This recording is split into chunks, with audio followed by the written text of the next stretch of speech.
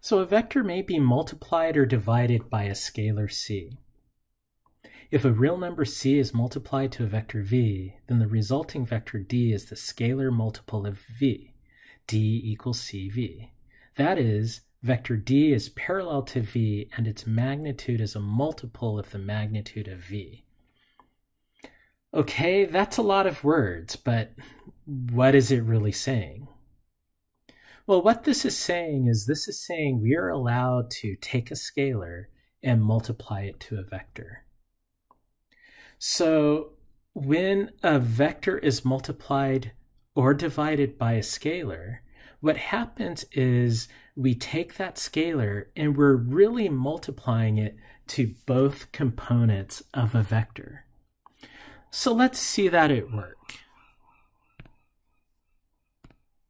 Let's say we have, once again, our illustrious vector A.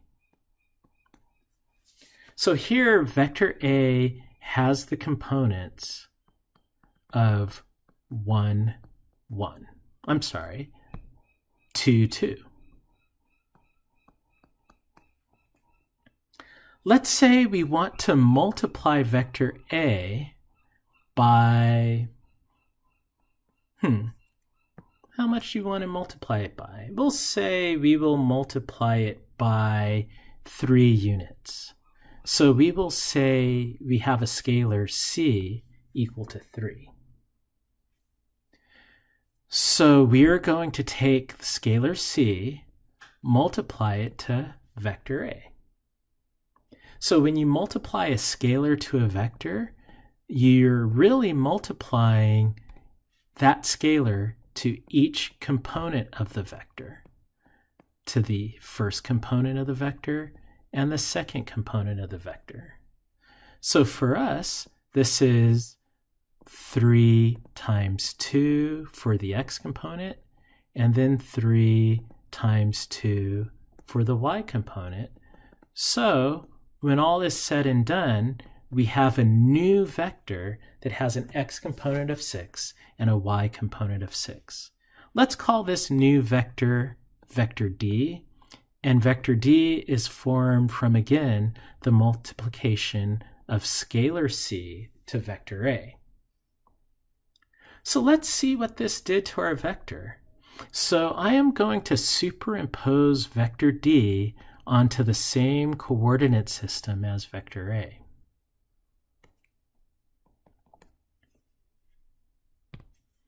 So vector c has components of 6 along the x-axis, so I'll come out 6 units, and 6 along the y-axis, so I'll go up 6 units. So that puts us right here. So let's connect these.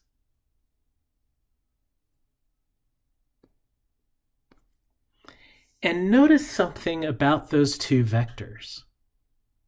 Notice that those two vectors are parallel to each other. See that there? They lie along the exact same line. The only difference between those two vectors is vector d is 3 times longer than vector A. So if we count at those boxes, okay, 1, 2 diagonals for vector A, and 1, 2, 3, 4, 5, 6 diagonals for vector D, vector A is 3 times longer. I'm sorry, vector D is 3 times longer than vector A.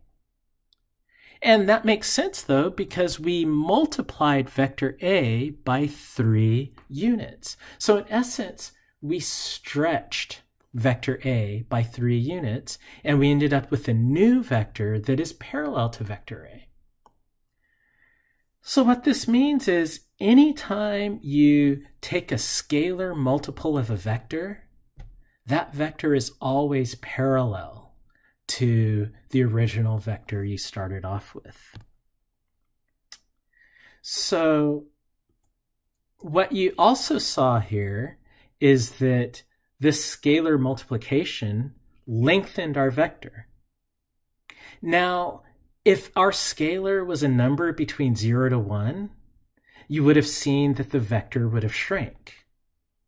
Or if our scalar was a negative number, let's say, and let's just do that. Let's say our scalar, let's try another scalar. So let's say we had a scalar quantity b, and let's say b is equal to -1/2. And let's say vector f is going to be equal to to scalar b times vector a. So let's work this out. Vector f is going to be scalar b is -1/2 times vector a. Now what I predict here is that vector f will be shorter than vector a by 1/2. Since the scalar is 1/2 in magnitude, this scalar multiplication is going to shorten vector a. And because of the minus sign, I'm going to predict that vector f is going to be opposite to the direction of vector a. So let's just see that by finishing our calculation. Vector f is equal to -1/2 times 2, -1/2 times 2. Vector f is a new vector that has a x component of -1 and a y component of -1. So let's look at vector f. So vector f, x component of -1, y component of -1. So that's a tiny teensy-weensy vector. Here's vector f. Now, notice once again that vector f is opposite the direction to vector a. It's flipped 180 degrees. And the other thing about vector f is it is also shorter than vector a. In fact, it's half the length of vector a. And that makes sense because we multiplied vector a by the scalar -1/2. The minus sign flipped the direction. The fact that 1/2 is a number between 0 and 1 shortened vector a. So we could say scalar multiplication lengthens or shortens a vector depending on whether the value is multiplied or we have a fractional value. And the orientation of the multiplied vector remains the same unless it's a minus. It's a negative number. If it's a negative number, then it flips it by 180 degrees.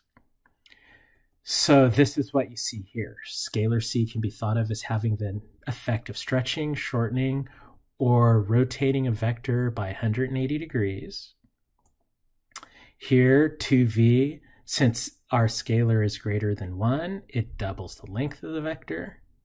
Here, since our scalar is 1/2 of the original vector, or since our scalar is 1/2, that's a number between 0 and 1, it shortens vector v. And here, since our scalar is equal to -1/2, -1/2 is a number between 0 and -1, so this will both shorten the vector and switch its orientation by 180 degrees.